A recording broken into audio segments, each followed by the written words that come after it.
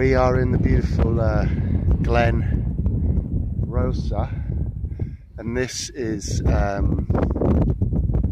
Goat Fell, biggest mountain on Arran. And if you saw over there, the ferry had just come in to Brodick. So basically the mountains in Arran are all from spitting distance of the port, where it's probably the biggest town on the island, where they've got quite a large co-op. I was told there was no supermarkets here, but that's a complete lie. I brought my trusty an hour's walk from the nearest road at Glen Rosa, a blanket bag up with about 18 kilos of stuff. It's last me a couple of days if I need to. This is my kitchen.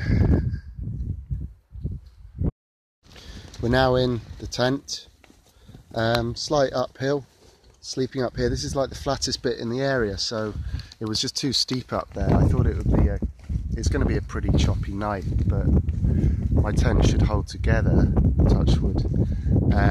It's about 15 years old, but it's the poles can snap, but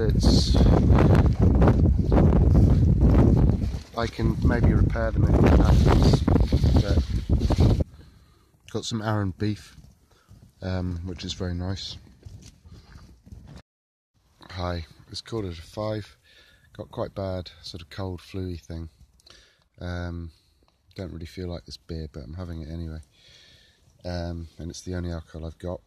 It's a nice glass of speckled hen, watered down, which is probably the best bang for your buck and flavour for camping.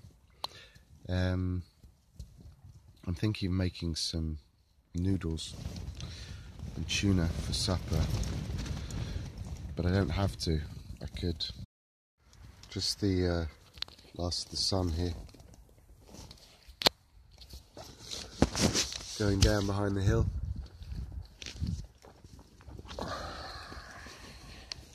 It's probably going to be quite cold, but I'll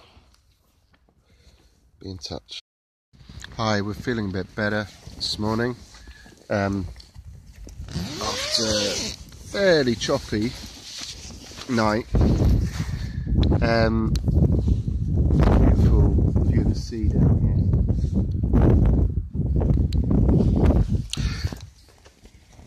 I can't stress how important it is to have a good place to sleep uphill without too many dips in it. Unfortunately, I was sliding down in the night, which I knew would happen. And I was a little bit dehydrated because I'm not by a stream, but I'm gradually getting that back in now. We're now ready to go. Just packed up the tent quite quickly, and I'm going to go back into town. The only thing I sort of missed on this trip was maybe an extra bag. These days. There we are, back down at the bottom after about 10 minutes. Must have been camping out there somewhere. It's nice to get some decent spring water here. And anyway, that's it from Glen Rosa.